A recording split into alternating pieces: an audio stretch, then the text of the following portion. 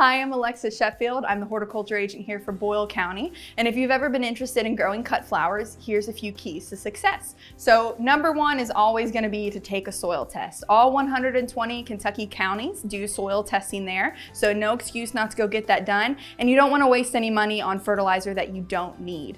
Another tip for growing cut flowers is going to be not to overhead water. And so this helps prevent any disease issues, and it also keeps those white flowers nice and white without any of those ugly brown spots. Another key, don't overfeed. So flowers are not heavy feeders such as tomatoes or peppers, and so you don't need to overdo it with the fertilizer. A little bit of nitrogen up front and a little bit of phosphorus in the middle of the season will go a long way. Another tip, if you want straight stems, you're going to have to use netting of some kind. So there's Hortinova netting, which is a plastic reusable netting. You can also use different trellis systems, whatever works best for you. But if you want straight stems, you got to protect them from the wind.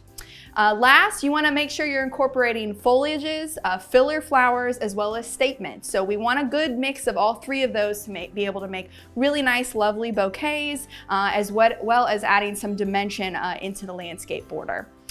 We also have some great resources. So UK has some publications. You'll see those here on screen for growing cut flowers, but there's numerous amount of books that you can read as well as online publications.